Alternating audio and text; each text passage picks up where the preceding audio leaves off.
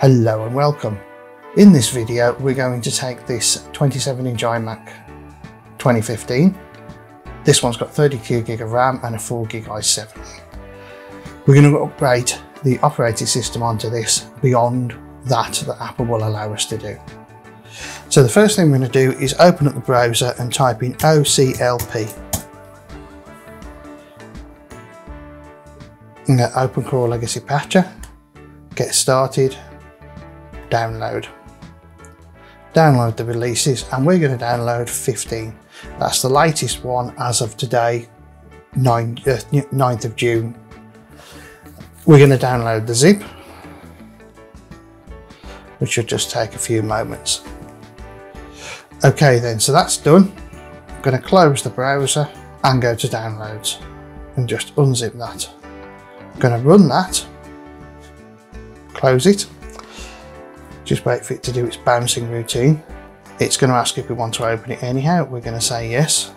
I'm going to put the password in.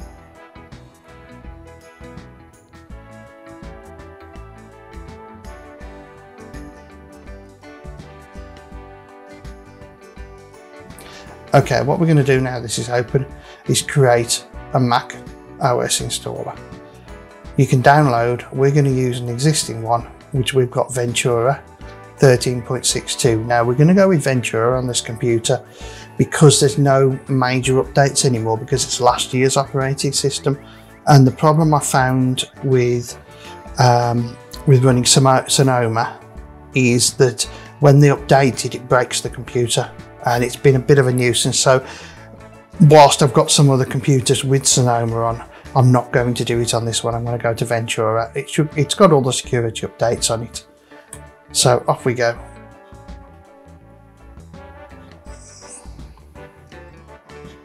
I'm going to use that drive there.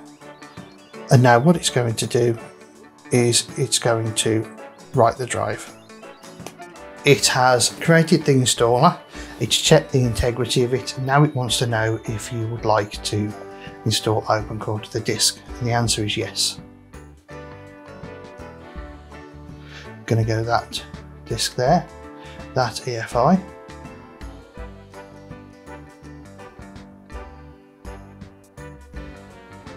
Would you like to reboot? The answer to that is yes. We're going to leave the disk in the drive, and as soon as the computer starts to reload in a second, we're going to press the Alt key on the keyboard, and that will bring up the boot picker.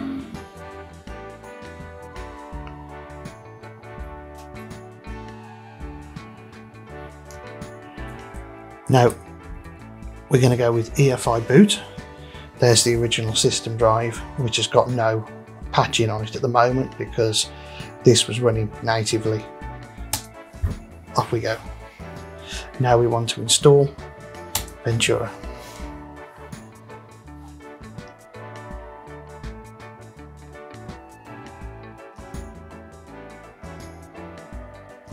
Okay, so because I want to do a totally clean install, I'm going to go into Disk Utility. I'm going to go View, Show All Disks. My 512 gig drive I've got here, I'm going to erase that. Call it System. And erase.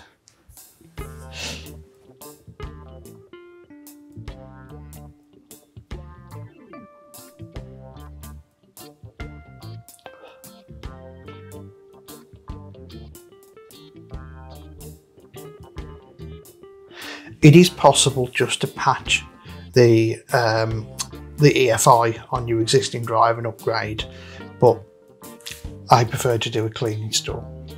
Okay, that's done. So we're now going to close that. We're going to go install OS Ventura and continue.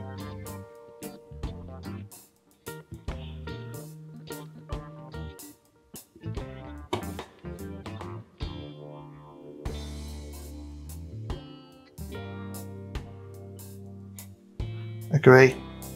We're going to put that on that 500 gig drive. Continue. Now that's going to now take a period of time to install. It's going to restart and then ask us to log in, etc. So I will just fast forward all of this.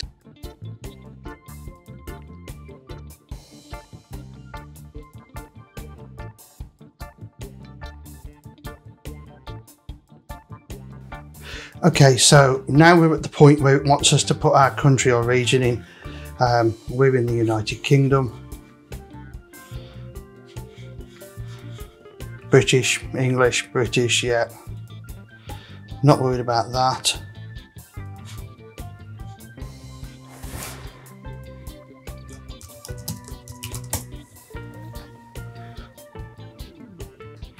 Let's put it online.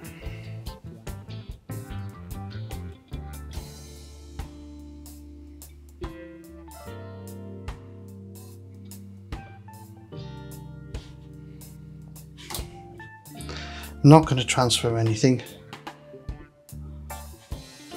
I'm going to sign into iCloud later.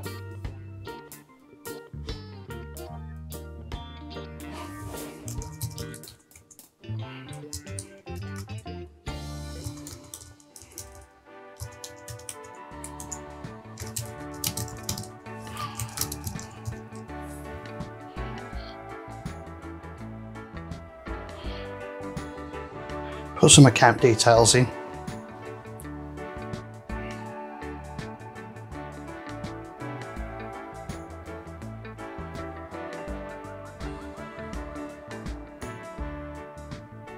So at the moment the patching is running off the USB stick to log it in. If I was to just restart this without the USB stick in, the machine wouldn't boot.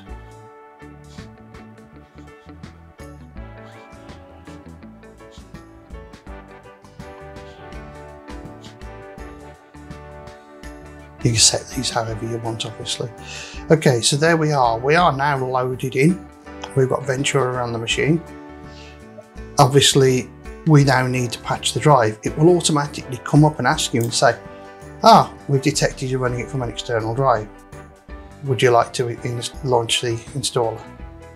We're going to install that to disk. We're going to go to the 512 gig, go to the EFI. Now this version of OCLP asks far less questions than the older versions.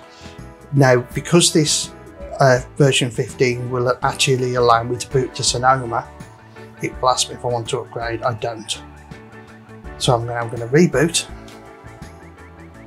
and restart.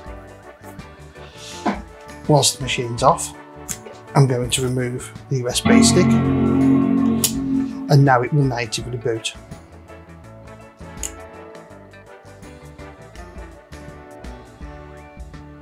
The first boot is always a little sluggish for some reason, but once it's done its first load, it's then a lot quicker to load, which I'll show you shortly.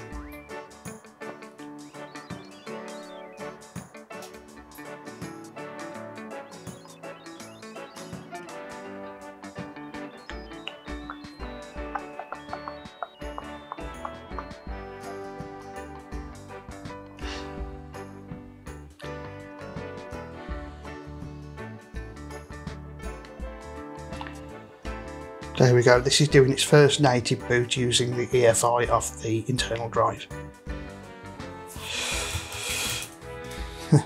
Yeah. Wait for the keyboard to connect. And there we are, we're in.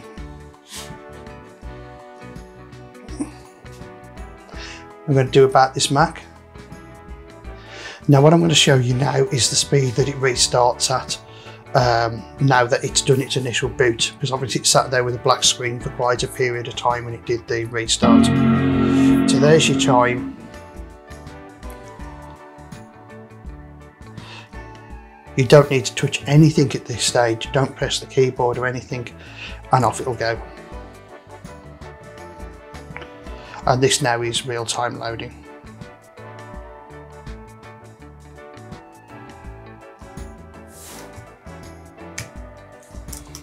Log in.